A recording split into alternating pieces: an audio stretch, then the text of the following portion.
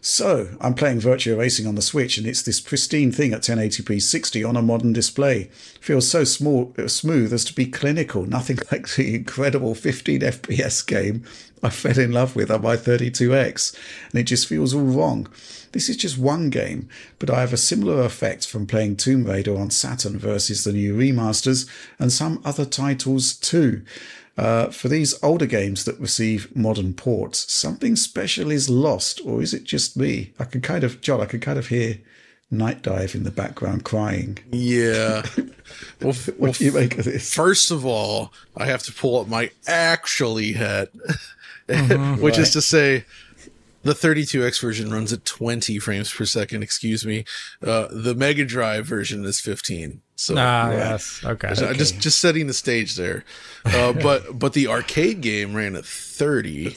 Yeah. But then every other Sega arcade game past Model 1 was 60. So I feel like they always wanted 60 for that series, right? Like that was the intent from the beginning. Right. And so, but I see what he's saying, where if you get used to a certain version, I don't know.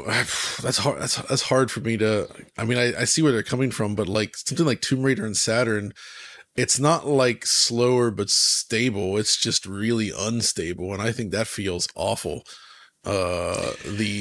You know what I mean? Like if the early days of 3D, the early days of 3D are really tricky because it's obvious that the developers didn't want the games to be running at 15 frames per second if they could actually help it. Exactly. And it's like, the other versions of PS1 Tomb Raider is pretty much a locked 30 FPS most of the time. And on PC, it's also, it's 30 FPS capable, though machines of that era probably weren't doing that yet. Right. But that's where it would get to.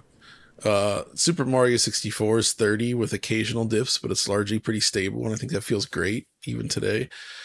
But like, I don't know, man. I don't feel like anything's lost with bumping performance up. I can see image quality. Like I actually do kind of like the low res 240p look in a lot of cases. But frame rate, I feel like going for higher frames is always better whenever possible. Yeah, I agree. Sometimes there is something a bit jarring about seeing, like, for example, Doom looking completely pristine at 4K. Yeah. It's a weird disconnect because obviously the original intent of the game wasn't for it to look like that or even move like that. So yeah, that can be a bit tricky.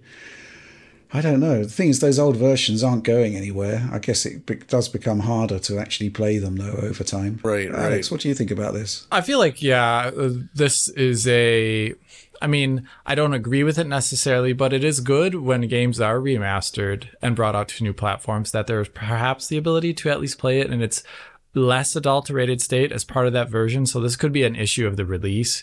Like, trying to think of a good. Well, I just covered the PC port of Majora's Mask using this 64 recompilation project, and in there is the ability to run it at the native resolution of its original resolution, and also if you really wanted to, running the game at the original frame rate, the 20 FPS limit. That is, I don't know if it would. I don't even know if that game would have had frame rate drops from 20. Maybe it did.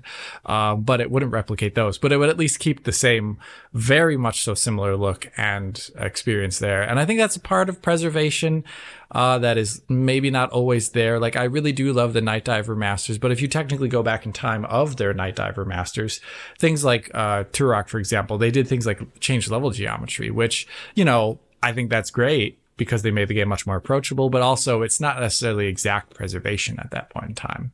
So I feel like as part of the experience, offering the original version in its less adulterated, just as much close as possible within reason, I think that's another part of remastering that could be there. And it wouldn't be that hard necessarily, because it's like a 5 megabyte file, probably, if we're talking about old games, right?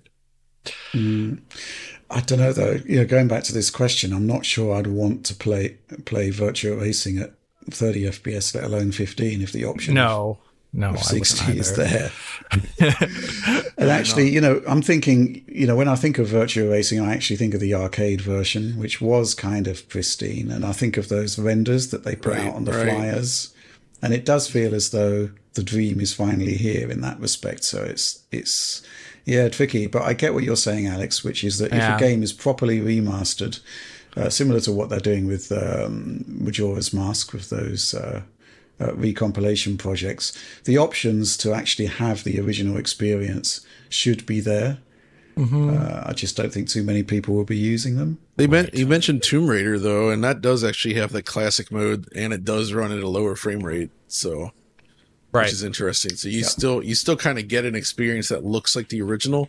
And since if you play it on a lot of PC games, the PC version in DOS, frame persistency was not always perfect either. And since there's frame pacing issues in the new version when in classic mode, it somehow feels pretty dang accurate in a lot of ways. So, you know, he's got the option there. Speaking of Tomb Raider, I did enjoy it. Somebody put together a compilation of Lara's back leap across every single. Oh yeah, that was funny. And you get to the modern ones, and she's just sort of shuffling backwards. No backflip whatsoever. It was that's definitely a loss for gaming. Backflips. It is, yeah. Yeah. Backflip. We lost something.